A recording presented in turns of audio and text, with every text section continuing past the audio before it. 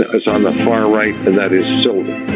The 8 largest traders are short 183 days, 182 or 183 days of world silver production. And as you and I talked off air before this interview started, that's 6 months of world silver production that commercial traders, the supply-demand fundamentals, everybody knows now that there's been a structural physical deficit in silver for the last, this is the 4th year that it's been around. And the only reason that the price has not blown higher is because J.P. Morgan who owns, Ted said, is in physical possession of at least 1 billion ounces of physical silver, has been supplying this deficit all this time. And early in February, he figured that they dumped well over half of it in the market already in order to prevent the supply-demand fundamentals from showing up in the price. But this is ongoing. It is structural. There's no way it can be. It's no way it can be fixed by mine supply. And even if the price went to say $200 an ounce tomorrow, the deficit will remain, and it'll take 5-10 years for mining production to catch up to that. So as long as J.P. Morgan is supplying the physical silver to fill the deficit, they can play with the price all they want, and that's what they've been doing. So I'm like everybody else. I mean, I'm all in on silver. I've got my physical, I got my shares, and I'm just waiting for this supply-demand fundamental thing to kick in, as was Ted and as everybody. So that's the situation in the physical side. Now, in the paper market, there's the COMEX futures market, there's the LME and the Shanghai and the Hong Kong and all these exchanges. But the fact of the matter is, it doesn't make any difference what the commodity is. There's silver, gold, platinum, palladium, crude oil, natural gas, a whole raft of physical commodities. They're all traded on the COMEX, and that's where the price is set. And Ted would go off on deep end on this, and he was absolutely correct.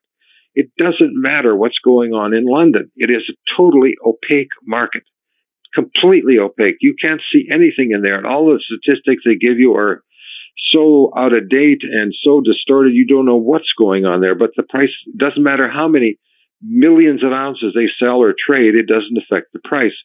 Let me give you an example of that, Danigan.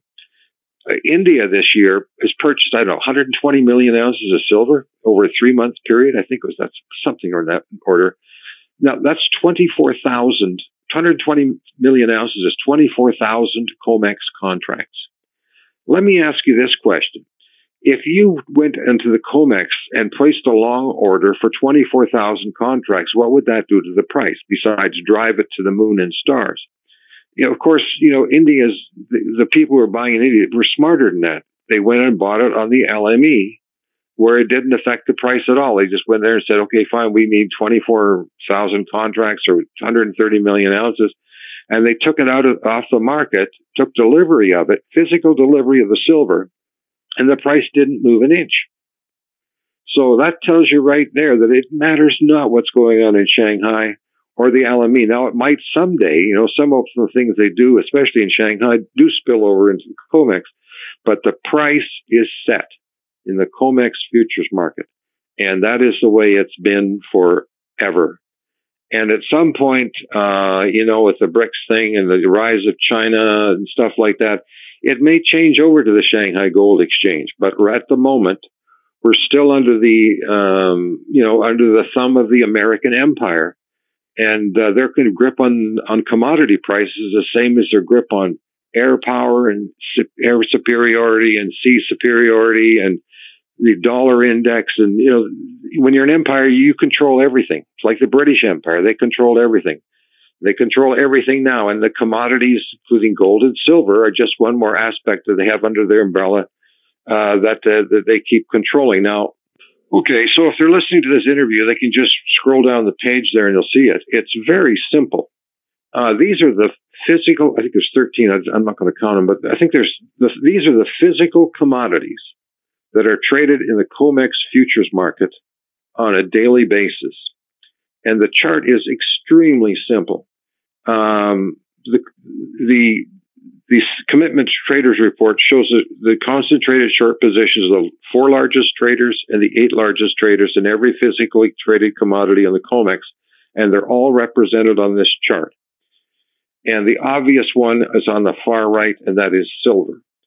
The 8 largest traders are short 183 days, I think it's 182 or 183 days of world silver production. And as you and I talked off air before this interview started, that's 6 months of world silver production that the commercial traders, all the exclusive commercial traders, are short in the COMEX futures market.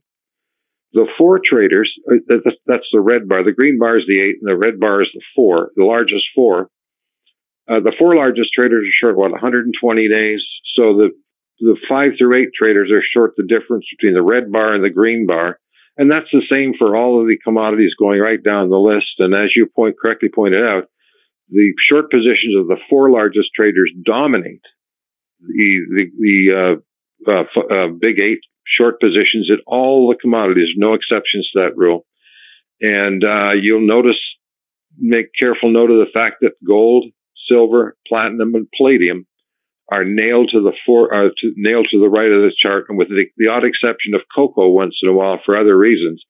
It does sneak in there, but those silver has been nailed to the right-hand side of that chart for the last 45 years, except for a couple of weeks in 2008 when palladium was the hot number, $3,000 an ounce, and silver got bumped out of there for 1 or 2 weeks.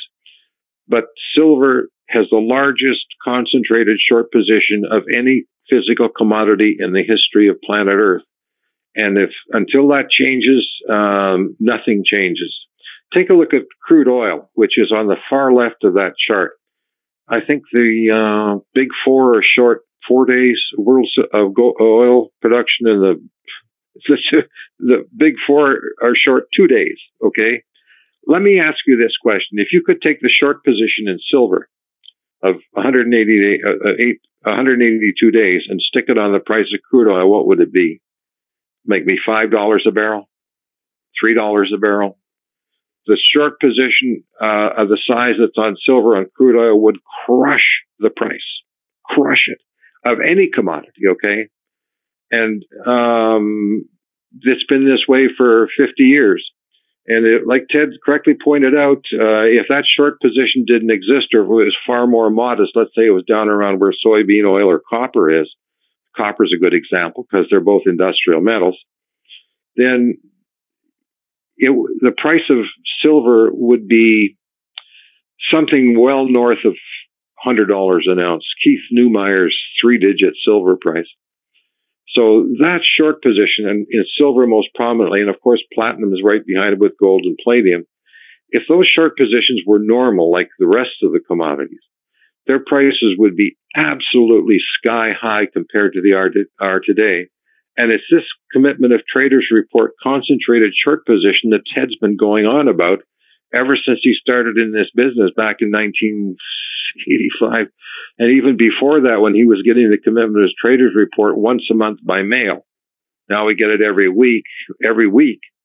So we're getting fairly recent data, but it's this concentrated short position, which has always been there, that is what's keeping the silver price in the dirt. And it's those 8 traders, all of which work in collusion. The latest COT report, in case people are interested, let me just bring this up here. I got it right here in front of me. In silver, these 8 traders are short about 55% of the entire open interest in silver.